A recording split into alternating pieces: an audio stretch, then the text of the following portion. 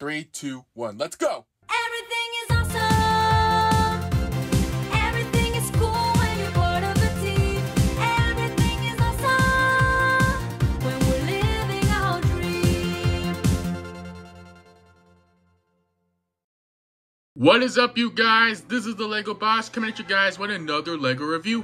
Today we're opening up Lego Minifigures Disney Series 3 Disney 100th Anniversary Edition. This is set number 71038. It's recommended for ages 5 and up, and it has 8 pieces per bag. Retails for $4.99 US a bag, and each bag comes with one exclusive minifigure. For those of you who don't follow me on Instagram, I found these minifigures early at Alerting Express a month before opening, and it's crazy that this particular store has all these minifigures early. I mean, even the employees there that helped me found the minifigures were surprised. So anyway, without any further ado, let's open these up and see who we get. Alright, got my razor. Let's open up the first pack. Now, I can't believe it's been a while since I've done these blind bag openings, so I'm happy that I'm doing them again. So let's start with this pack. And we got... Oh, hey, it's Oswald. Nice. What a way to start the minifigures series with Walt Disney's first ever character, Oswald the Lucky Rabbit. Now, he has a little bit of torso printing of his blue shorts that merge with the legs, which are dual molded to represent his shorts and feet, of course.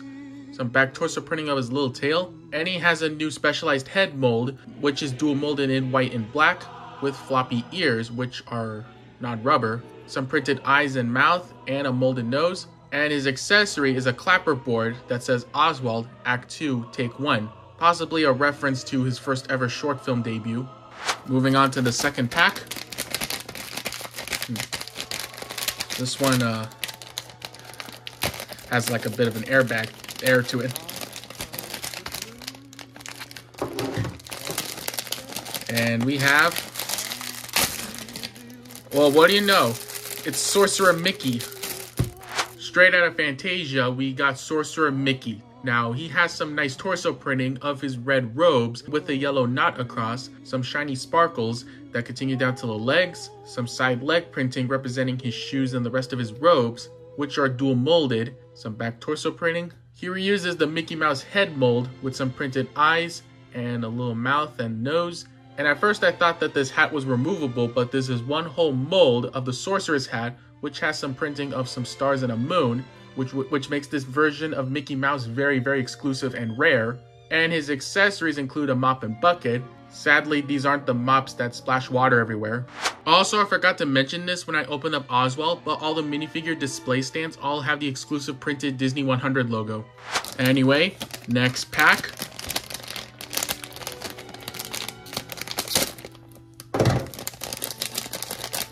Please hope I didn't cut into a cape. Hey, it's Stitch. So here's Stitch. Now this version of Stitch is him in his red 626 jumpsuit, which has some nice torso printing, some leg printing of his small little toes. And what's cool is that they brought back the solo arms from 2018, which have some arm printing as well, some back torso printing of his tail and spine, and they brought back the specialized head mold for Stitch, but except he has squinted eyes. And his accessories are his 2 yellow blasters. Wish they came with 2 more for the other pair of arms. Down to our fourth pack. This one feels thick. And it's the Queen of Hearts. From Alice in Wonderland, we have the Queen of Hearts. Now, she has some nice torso printing of her heart that continues down to the legs, or should I say the thick legs, which is actually this massive gown piece that's been introduced in Series 15 and brought back for Series 24, which also has some red and black printing, some back torso printing, and she uses this cloth piece in white as the little collar neck thing. And she has this brand new hair piece that's actually dual molded because her crown is attached on top with a red ponytail at the back. And she has 2 faces, a big smile, and this goofy looking angry face, really like the tongue sticking out. And her accessory is a small little build for her heart. Next pack.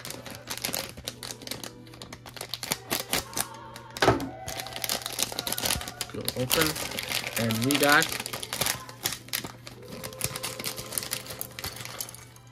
Huh. Hey, it's Dr. Facilier. So here's Dr. Facilier. He has some torso printing of his brown jacket with a purple shirt underneath, some leg printing of his red belt and shoes, some back torso printing. At first I thought he reused the penguin's hat from the Lego Batman movie, but this is an entirely new mold with some printing. And he only has one face print of his grinning expression, and his accessories include a small build of his cane and a card piece, which is printed on a 1x2 tile. Down to our 6-pack.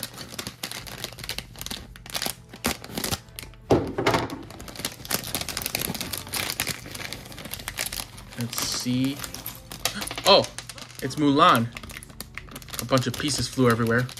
So here's Mulan. She has some nice torso printing of her dress with a dragon necklace and a pink strap that continues down to the legs, which have some printing to represent her shoes, which are dual molded. And she has this hairpiece, which I'm pretty sure comes from Lego Friends, if I'm not mistaken, because it's rubber. Anyway, if you remove that, she has some back torso printing, and she has two faces, an angry expression and a happy expression. And her accessories include her sword and this small build for this cricket, which is printed on a cylinder with two extra pieces on the top and bottom for her to hold. Now, it would have been cool if she came with Mushu. Anyway, next pack. This feels a bit heavy.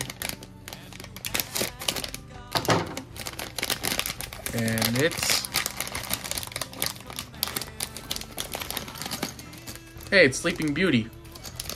Or should I say Princess Aurora, since that's her actual name in the film. Anyway, she has some nice torso printing of her pink dress with a gold necklace, some shiny gold sparkles that continue down to her skirt piece, which is actually a recolor of Princess Leia's from Star Wars, some back torso printing, and some arm printing. And she has this new stylized hairpiece in yellow that matches her very, very well, with a hole on top to put her tiara on. And of course, she has two faces, a sleeping expression and a happy expression. And her accessory is this owl, which has some nice printing, and it's a reuse of the owl piece from Harry Potter. Next pack.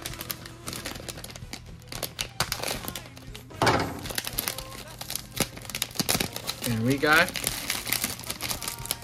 Hey, it's Jiminy Cricket.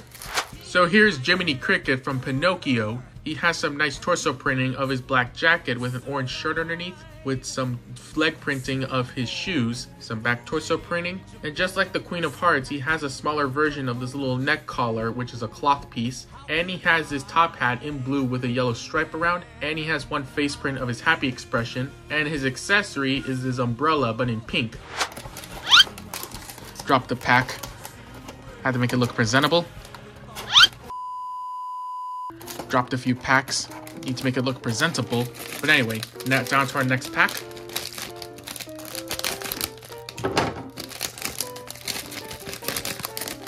And we have...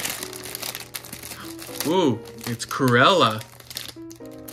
Cruella de Vil. Anyway, she has some amazing torso printing of her yellow fur coat with her black skirt underneath that continues down to the legs, which have some side leg printing of her red shoes, which are dual molded to represent her feet. And she has this brand new cloth piece that matches with her fur coat very well. And if you flip that up, she has some back torso printing. She also has this amazing new hair piece, dual molded in black and white with two earrings on both sides. And she has two faces, a grinning expression and a stern expression. And her accessories include this 1x1 tile piece of some extra fur, I assume, and this new dog mold for Patch, one of the Dalmatians from the film, which has some great printing of the eyes and mouth, a little collar, and some spots all around. He turned out pretty great. Alright, we're halfway through the series, 9 more to go. Let's open this one. We got... Huh. It's Princess Tiana.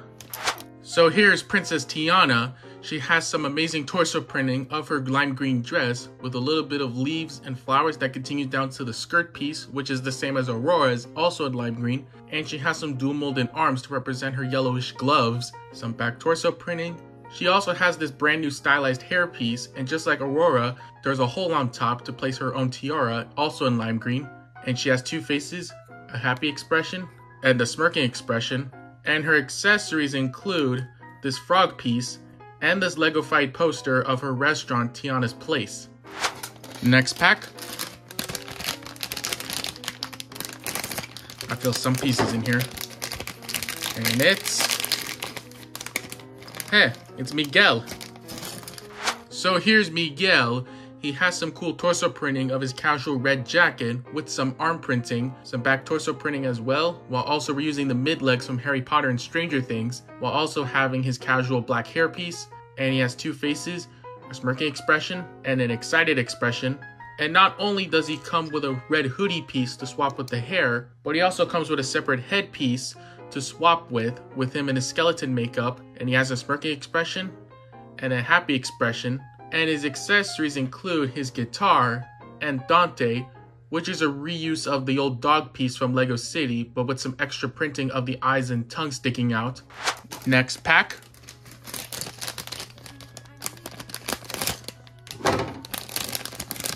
And it's...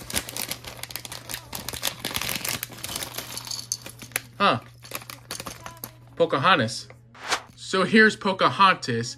She has some great torso printing of her mother's necklace from the film, as well as her clothes that continues down to the legs, which are dual molded to represent her feet, as well as only one arm printing of her tattoo. And she has this brand new hair piece that's made to simulate her hair flowing in the wind. And once that's removed, here's some back torso printing.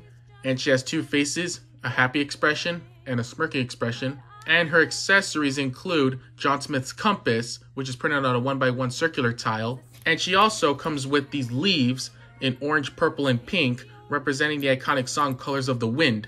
Now, like I mentioned with Mulan, it would have been cool if she came with Miko or Flit. We're almost there, guys. Just a few more packs left to go.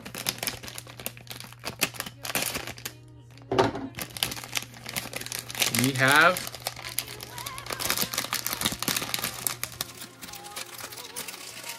Come on. It's the Evil Queen.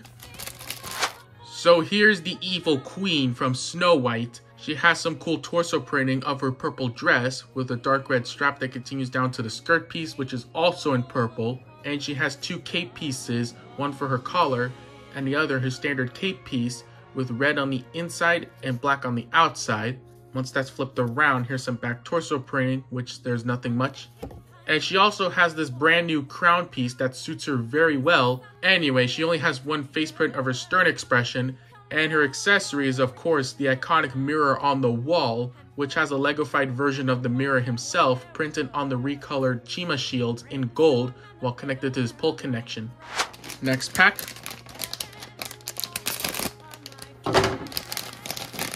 And it's Ernesto.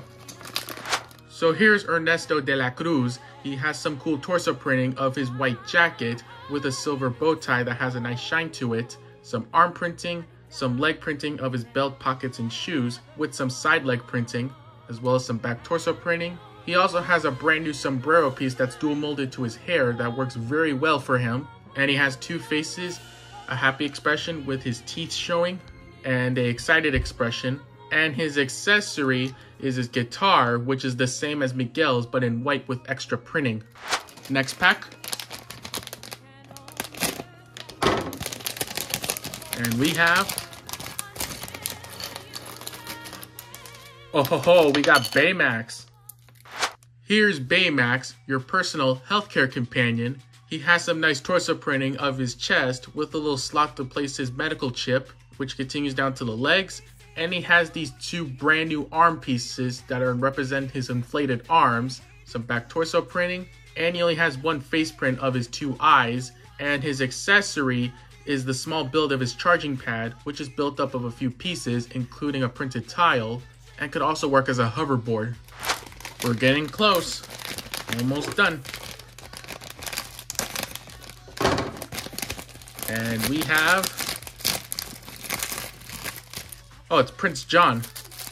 So here's Prince John from Robin Hood. He has some great torso printing of his red robes that continues down to the legs, which have some side printing of his sandals, which are dual molded to represent his feet, some side arm printing, and just like Cruella, he has his own cloth piece around his neck to match with the robes.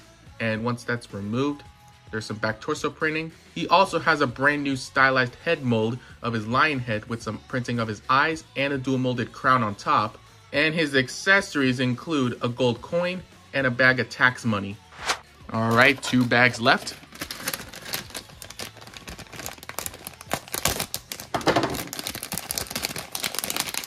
And it's Pinocchio. So here's Pinocchio. Now, this minifigure is very interesting.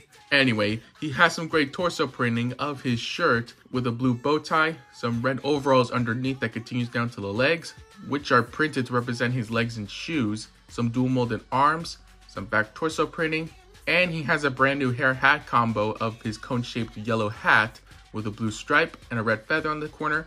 Pinocchio uses a traditional minifigure head but with a molded nose, which could come in good uses. I mean, just too good use the head for a Mario custom, which works really well, but he only has one face print of his smiling expression. And his accessory is his goldfish, which is printed on a traditional minifigure head to represent a fishbowl. One last pack. Let's see who it is.